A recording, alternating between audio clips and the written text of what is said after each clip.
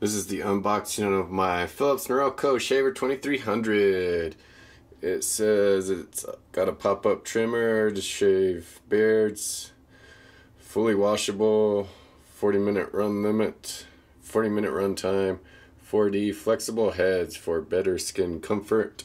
I think it cost me about 50 bucks, no, $40. So we'll put it to the test and see if it's worth it as soon as I show you this. Pretty basic, you get what you pay for as far as that goes. Comes with the charger, user manual, didn't say how long it takes to charge it, but it's got some powers. I'm gonna go ahead and just shave half my face and give it a whirl to let you know if it's a safe buy. And here we go with the live shave, no messing around here. I don't want to waste your time.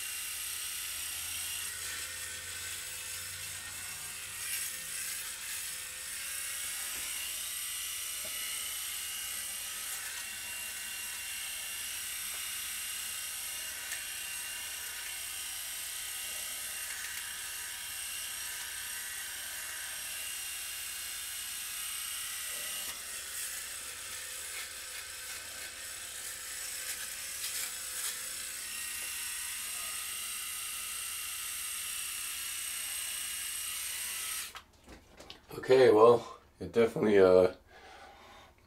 did the job. It's very smooth. It took me a little while.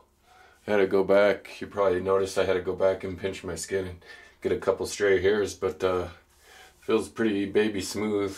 It's a very solid razor for the buy. Can't really find anything wrong with it, so there you go.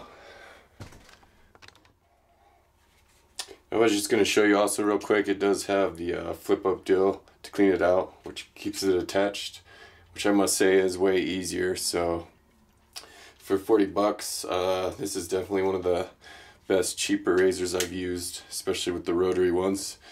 I'm not even a big fan of rotary razors, but this one's a very solid razor. And these pop-up trimmers are all the same. They work great for beards. I want to use them for anything bigger than just trimming a beard, like the edges or even my sideburns. You know, it helps to touch up my sideburns. But there you go, very solid razor, especially for $40.